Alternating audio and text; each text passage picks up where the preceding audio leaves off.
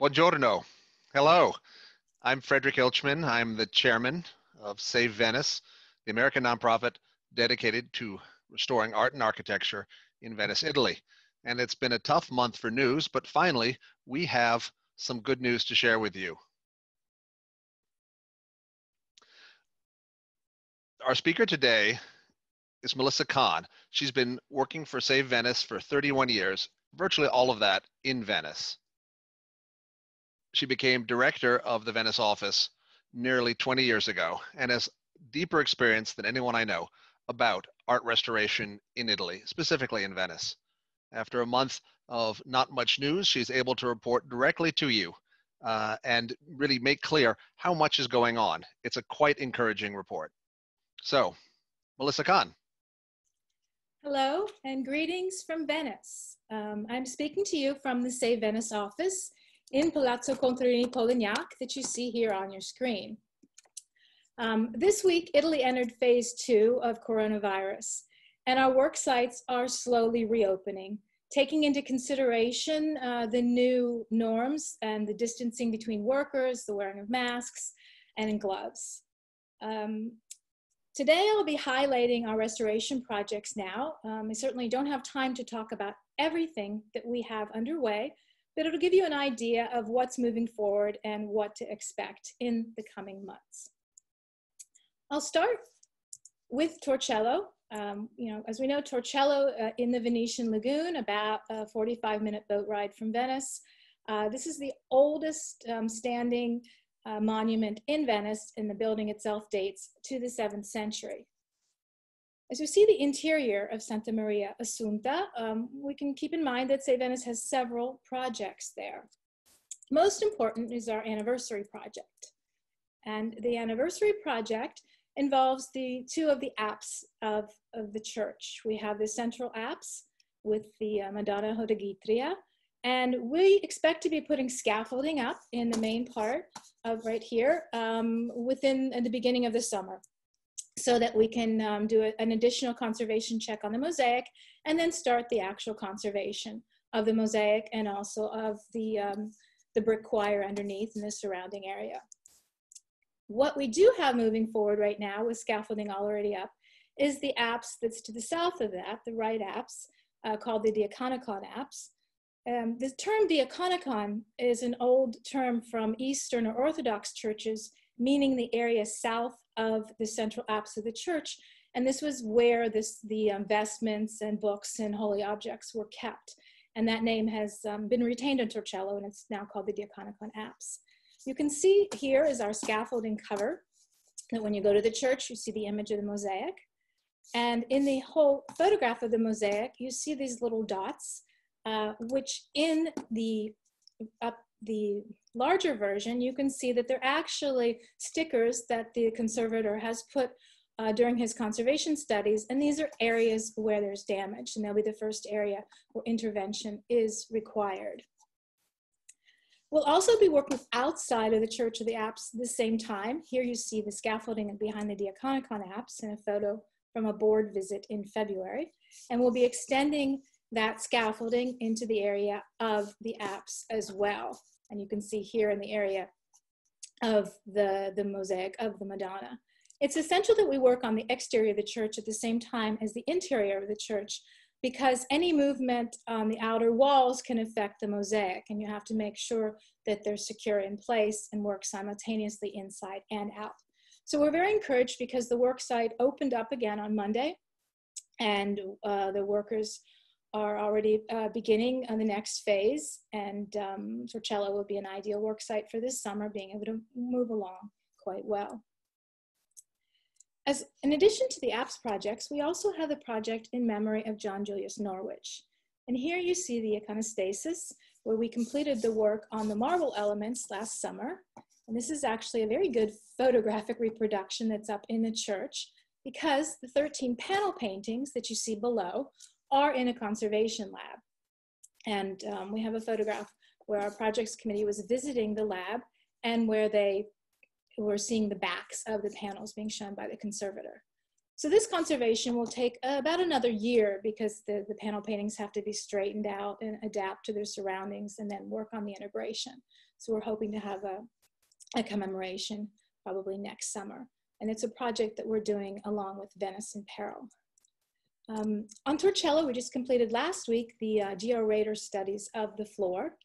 And this is a way of telling how stable that floor actually is. It's a ground penetrating radar that has a high frequency radio wave sent through the floor. And then you can determine if there are problems underneath. And what we have here are the various sort of the results of the various problems with the floor. And this is all part of our immediate response fund.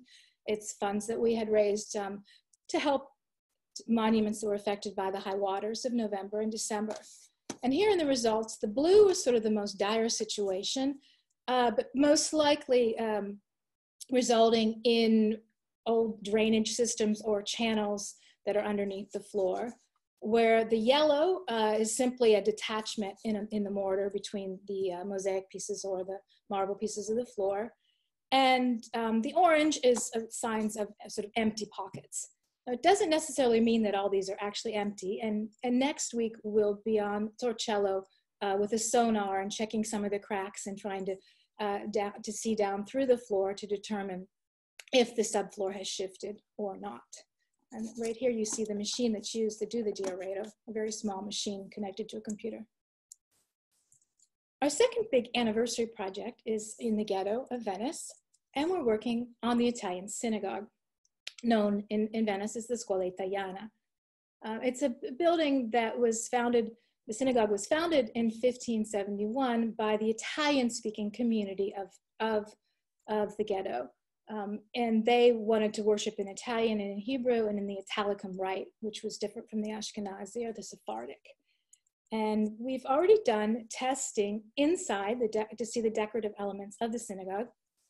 And you can see some of the results that we have here. We have, in this area, the brown paint has covered a faux marble area, and they actually would have been painted in gray. And here you see the under results are actually, it's white underneath this blue. And here are the many, many layers of paint that show you how many times this and the columns have been repainted. Work will resume in the ghetto this summer. It's part of a much larger project that the Jewish community is doing that also includes the Jewish Museum. And the synagogue will then be part of the tour of the Jewish Museum. It's been closed for many, many years. Of course, San Sebastiano is always a very important project for Save Venice, and particularly as it is a plague saint, and most of the artworks are dedicated to healing and overcoming great physical difficulty. It's a magic moment in San Sebastiano because there's no scaffolding, as you can see from this photograph with the recently completed side chapels. But what we're working on next are the chapels in the front, and particularly the Landau Chapel, which is, here you see in an old archival photograph. The Landau Chapel had a tile floor with 384 maiolica tiles dated from 1520 that were taken to the church by the Landau family when they acquired the chapel in the 1540s. And these tiles have been in storage since the early 1990s. And only this November, through negotiations between the Cadoro Museum that had them in storage and the Catholic Diocese, we were able to get the tiles back. And now they are in a conservation lab where you see they've been studied, and we're putting together conservation plans with the hope that they can be restored and taken back to the church and put down in some way where people wouldn't be walking on them, but they will once again be part of the decorative cycle of the church. Here, of course, is the Church of the Frari. And if you go today, when you walk in the church, this is what you see. We have an amazing scaffolding covering. This is actually not the painting, but it's a reproduction that covers the immense scaffolding where the conservation of the Assumption of the Virgin and its monumental frame takes place. You can see we have a double scaffolding because we're working on the frame of one set of conservators and also on the painting. The frame has been quite amazing. It's an enormous work that was completely filthy from all the accumulation of smoke and dirt through the years, as you can see from this test cleaning, the cleaning patch that was left, how dark it was, opposed to the Istrian stone and the gilding. And we've also been able to recover in the spandrels, which is this area above the painting, angels that are painted directly on the stonework, possibly by Titian himself.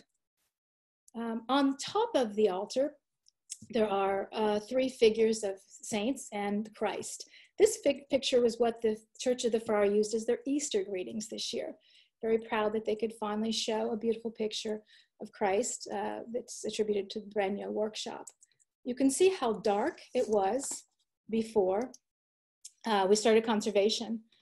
So dark, turned out, from all the soot and the accumulation of smoke, that at one point we were concerned that possibly it was supposed to be look like faux bronze, that maybe this was an intentional dark treatment that had been added to the stonework. And instead, through testing and chemical analysis of this dirt, it proved to be strictly smoke and grime. And so it has been removed, and you see the beautiful figure of Christ with the gilding and the polychrome. We also, at the Frari, have, excuse me,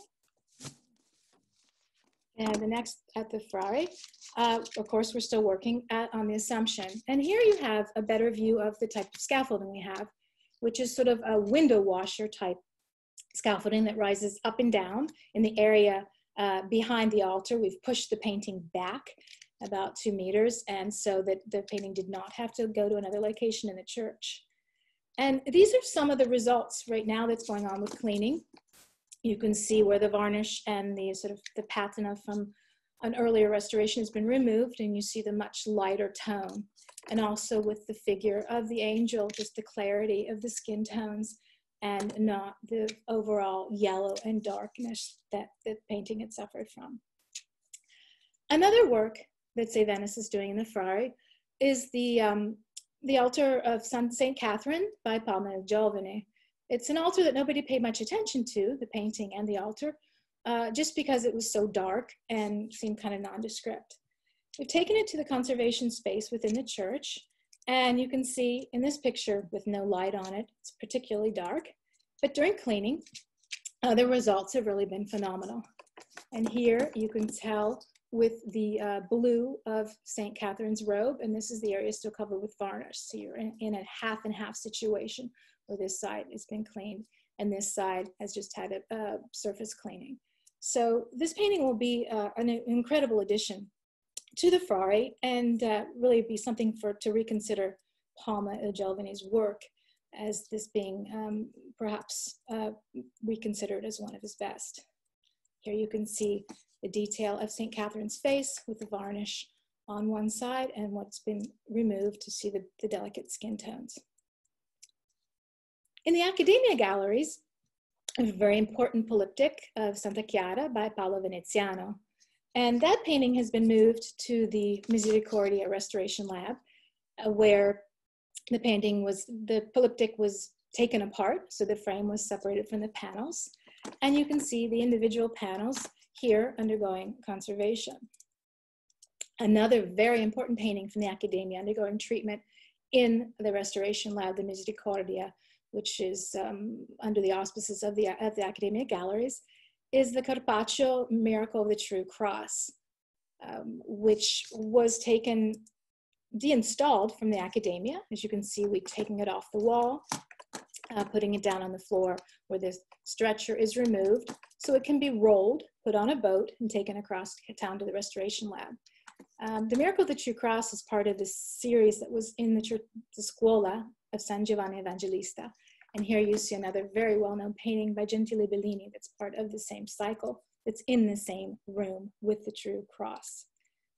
In the Conservation Lab, we just started, this picked up in January and February, and should resume again by the end of May, where you have certain restoration patches where we've opened up and taken off some of the varnish. And you can see the difference in the sky, in the figures, and also in the water. I mean, this certainly looks very matte because all the varnish has been removed, but it's certain beginning steps to see that this will be a very promising conservation. Continuing with Carpaccio, we're working in the Scuola Dalmata di San Giorgio Schiavone, and the facade was restored years ago by our California chapter, and we're going ahead with the cycle of 9 narrative canvases by Carpaccio. The first one we're working on is the Calling of St. Matthew, and here you can see where the painting was taken down and what it looked like before conservation. Valentina Pievan is the conservator that's been working on the piece, and here you can see where most of the damage is, which is between where the two pieces of canvas were stitched together. And in this picture, you can see that she's taken off all the varnish, the in-painting, and the plaster fills, and down to the actual canvas where most of the damage is more evident. Here you can see the painting nearly after conservation. There's still a few more things to be done. And we see how this painting and the rest of the ones in the Scuola Dalmata will once again take on the true color tones that Carpaccio has, much more similar to the St. Ursula cycle that St. Venice restored in the Accademia. The next painting that's up for conservation in the Scuola Dalmata is St. Augustine in his study. And in this photograph, you can see where we've taken off just a bit of varnish in this area, the remarkable difference of floor here on the wall. And then also in this area, again, a bit more damaged, where this yellow patina that was added during a restoration in 1950 is being taken off. So conservation there will begin again next week and on through the summer, and then we'll be able to continue with the rest of the cycle over the next 2 years. A new painting we've added to our repertoire is the St. Mark's Lion, dated to 1516 in Palazzo Ducale. And this is a newly adopted project that is still available for sponsorship. And we're very happy to be able to do this work, very iconic. This is really the St. Venice symbol, the Lion of San Marco, and it should make a big difference for the clarity and the various problems the painting has suffered through the years. Another painting in Palazzo Ducale, which is, will resume once Palazzo Ducale can reopen, should be after the 18th of May, is the Boccaccio Boccaccino, Madonna and Child in the Inquisitor's Room. And in this photograph, you can see it before restoration, again with the yellow overtones.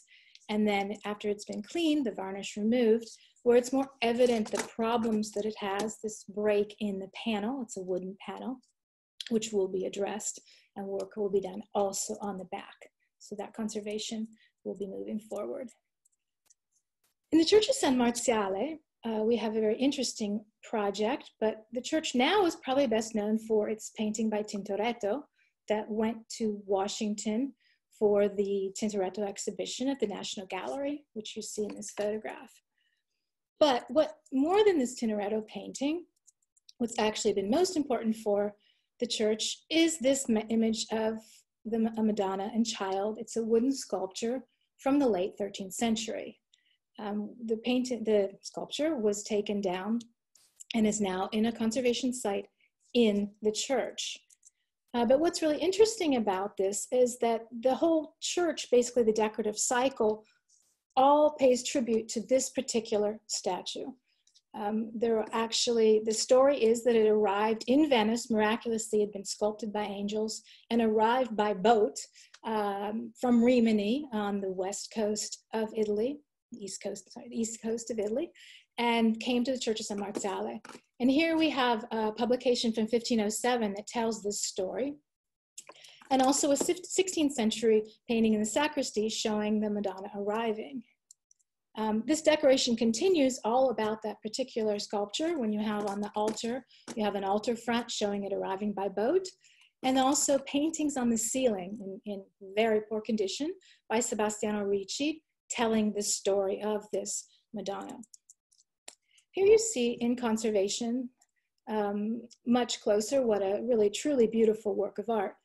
And scholars have been working on this particular image and similar sculpted images from the 13th century, and have determined that it doesn't come from Rimini. It seems to be, again, late 13th century, so fitting the date of 1286 that the church claims it arrived in Venice, but probably comes from an unknown sculptor from the Val d'Aosta on the western coast, western side of Italy, up in the mountains between France and Switzerland. So there seemed to be a group of these sculptures around Italy that all come from the same area, and scholars are working to further identify it. And so the piece from San Marziale also is part of that artist's work. There's interesting with this sculpture is that they've determined that the front piece, the bodice, was actually added in the 1500s. And while the conservator is working on it, she's able to determine that it's a cork insert that was placed perhaps to modernize the dress of the Virgin Mary. And underneath you can see still the original belt and the coloring that was on the bodice underneath. So it's a very unusual situation where the modification was done to change the dress style.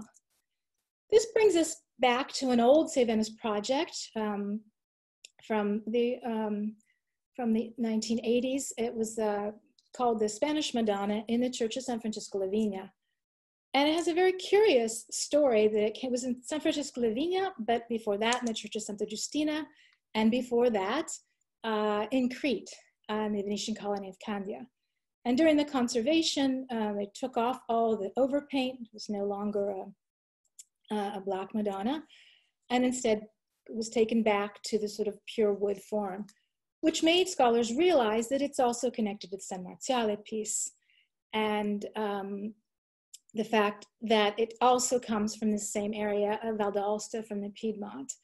There must have been many of these pieces that were sent all over Italy or all over the world, so it sort of makes sense that the piece ended up in a Venetian colony and then ends up coming back to Venice and turns out to be a companion from our San Marziale Madonna. Getting toward the end of my presentation, we'll go to the island of San Giorgio.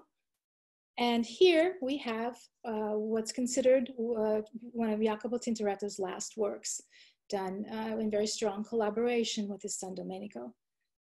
This painting was taken down and taken to Washington to the Tintoretto exhibition. And we did a sort of a brief maintenance on the painting so it could travel. But we knew that it still had problems. And when it came back to Venice, there would be more work to be done.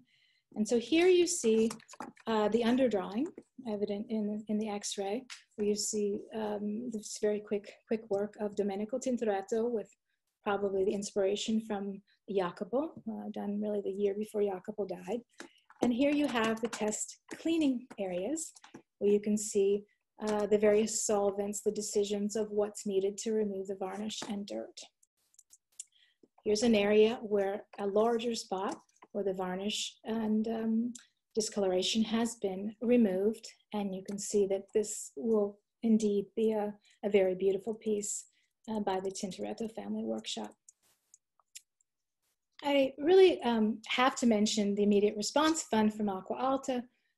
That's something that Save Venice has been working on since November, and we have now $700,000 raised for 22 sites. And now this spring, the major concentration is on the Church of San Donato, where the church, you can see in the photograph, was underwater for a considerable amount of time during the flooding. And now, since January and February, and now just resumed on last Monday, work continues on the mosaic floor.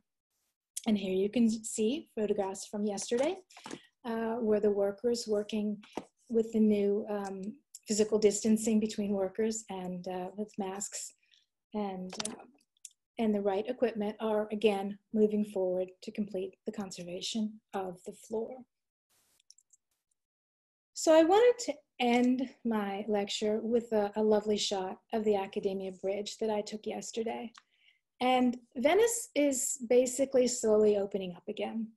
And our Save Venice conservation projects are a very important part of this. These projects not only provide a livelihood for conservators and artisans and restoration professionals who have faced economic difficulties during the coronavirus shutdowns, but they also provide inspiration and a sense of community, collaboration, and international solidarity, showing that art matters and that preserving the world's artistic patrimony and remembering the past can make the future somewhat brighter. Thank you. So once again. Thank you, Melissa. So thank you very much. This is Frederick now, and I really enjoyed that. I think any talk that includes Tintoretto slides is a good thing. So thank you. It's very inspiring, particularly to know the range of projects, the immediate response fund alone, 22 sites across Venice, to spend down money raised specifically for the high water damage and protecting against future floods. I also appreciated how many recent slides you had. I would encourage people who would like to comment on these, on any of these projects, or ask a question.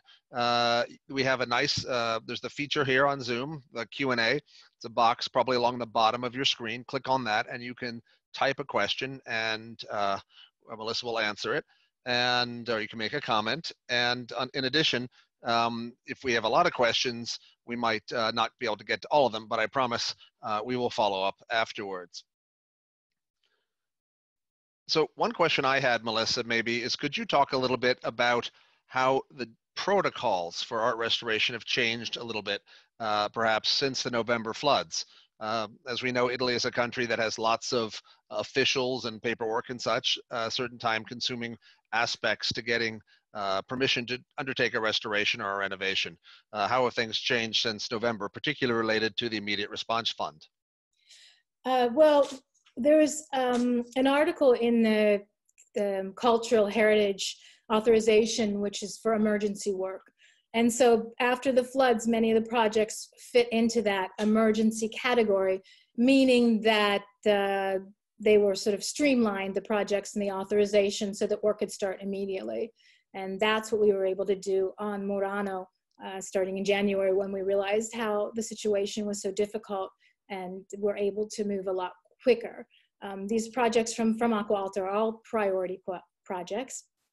And so that's why even now, when things have slowed down the shutdowns, they're first in line to move forward. And very important that Venice, having suffered so much in November and December, and again, along with the rest of the world this spring, we're ready to get up and moving again, and be prepared in time for next year's Acqua Alta season. Great, thank you. And another one, you were trying to cover a lot of ground and do it relatively quickly, but which of these do you find personally most appealing? I'm interested in this because there is so much going on, a whole range of projects, and of course you couldn't see any of them in person for more than a month. So what were you missing when you were outside of Venice? Actually 2 months that we didn't see projects. So because things closed down on the 8th of March, and so just remote, and 2 months later. I think Murano San Donato was a project that I was very, very much involved with in January and February. And then that was the first work site that I visited yesterday. And I'll be back out again next week because we have such a collaboration with the church authorities, the priests, the conservators, the project directors. You know, it's a real team, almost a family. And so to be able to get back to working on Murano and San Donato with the mosaic floor, we feel like you're really making a difference and something of great importance. Hear, hear. I know what you mean. So question we had just a minute ago from Charles Tolbert was wondering if you could talk more a bit, just anecdotally, about life in Venice. What's it like for your family, colleagues, your neighbors, and what is the projections for things opening up in the next few weeks? Thank you. It's a good question. Okay, so the first things that started to open on Monday the 4th were the work sites, things that were already construction sites, so not just conservation. And necessary workers, and any work-related offices. You could travel to your office if you had a real motive for work. That's why the St. Venice office is partially open, although the Roseanne Library is still closed because libraries cannot open. March 18th is the next deadline, let's say, where museums are hoping to reopen. And by the beginning of June, it should be restaurants and more shops, merchandise, clothing stores of that type. There's hope to slowly ease into the reopening because we don't want too many people to be out and about risking infection. But it should prove so far that with precautions, with masks and physical distancing, and hand washing, that hopefully Venice, where there are not that many cases right now, it's actually a very positive sort of area of the Veneto, that we'll be able to continue and move forward through the summer.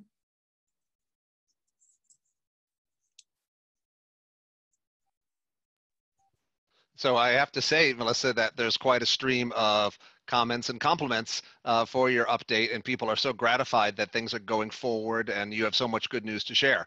I mean, just visualizing all the places you are going to in your talk, you really cover so much of the broader city of Venice, and in fact, reflects really well on, say, Venice's geographical reach.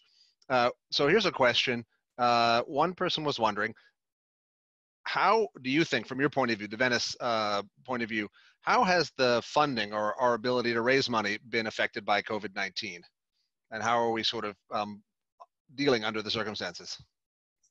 I mean, this is new territory for us. So certainly not being able to have the New York Ball in April creates a change of funding source that we had expected, but we certainly have high hopes that that fundraiser can take place the end of October.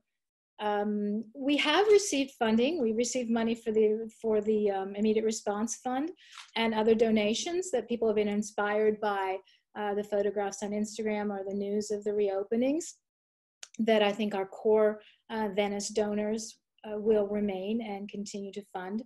And we'll just be looking for other ways to inspire people and to make them remember with great fondness Venice, and prove, you know, how important the activities of Save Venice are. Well, I totally agree. Someone who tries to get to Venice at least once or twice a year, it's poignant to think that I might not do so for the rest of this year. At the same time, lots of great memories. And I do say that Save Venice's new website, lots of beautiful photography on there. And it's maybe the next best thing. No, I suppose the next best thing is to hear directly from you live in Venice, in your office under the roof of Palazzo Contarini or Polignac. Where you can really bring up to date us with things you've just observed or conversations you're having. Would you say overall, though, Melissa, that the conservation operations for all the various Save Venice projects, the Immediate Response Fund, plus the ongoing ones, the ones that predated last November, are we at 50% under operation, a little more than half, or where are we now?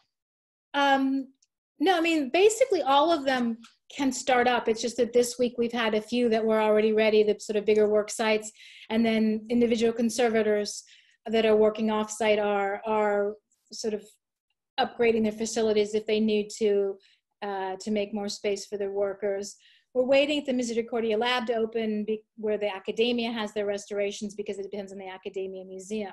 So I would say by June we should be completely up and running, and including the large scale work in the Venetian ghetto, because they're planning on assigning the contract to the restoration firm in May 15th. And so with the intention to work moving forward. It's a good time to work because there aren't as many people around. So you don't have to worry about your scaffolding blocking the central apse mosaic or torcello, or if the Jewish Museum ends up being closed more often, work can move forward on Save Venice's project on the ground floor, and we'll also be to work in the synagogue. So we're basically making the best of a bad situation and using this quiet time to try to get as much work done as possible. Thank you. That's very encouraging. And I can imagine that you're really raring to go. You can do a certain amount remotely, but remember, as we care, Save Venice cares for precious works of art and architecture, you really have to be there to ensure its careful conservation and its long-term survival. So thank you very much, Melissa. Live to us from Venice. We appreciate so much your attention, your hard work, and making a difference over there. Bye-bye. Thank you.